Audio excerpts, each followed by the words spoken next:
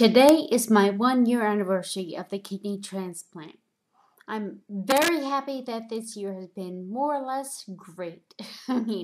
It's everybody who has diabetes has ups and downs, but the fact is, I did have ups and downs, but at least I had good creatinine during the year, and I also had lots of red blood cells during the year, which was really important for the stroke recovery because the red blood cells carried oxygen to my brain.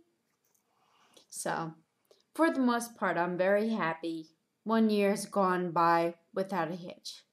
My next endeavor, I'm trying to get qualified for an islet cell transplant.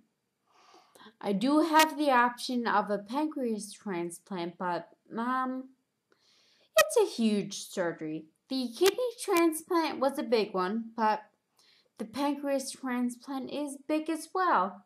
Maybe even a little bigger, but hopefully if I can get any sort of remedy of complications and blood sugar control from islets that in fact do successfully transplant, then I'll take it. That's great.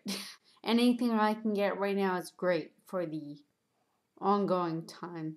The last post I did a few weeks ago was more or less a cartoon. I was not able to speak because honestly I've been getting kind of annoyed that my speech is not 100% better yet, but knowing the caliber of the stroke I had and the severity, granted, yes, it took me 31 years to become the eloquent, talkative girl I was before, so I really don't want to take 31 years to get back to where I was, but whatever. I'm a year past the surgery and I'm feeling great, and hopefully I can continue to share that with everyone online here on YouTube, and I'll see you next time, guys.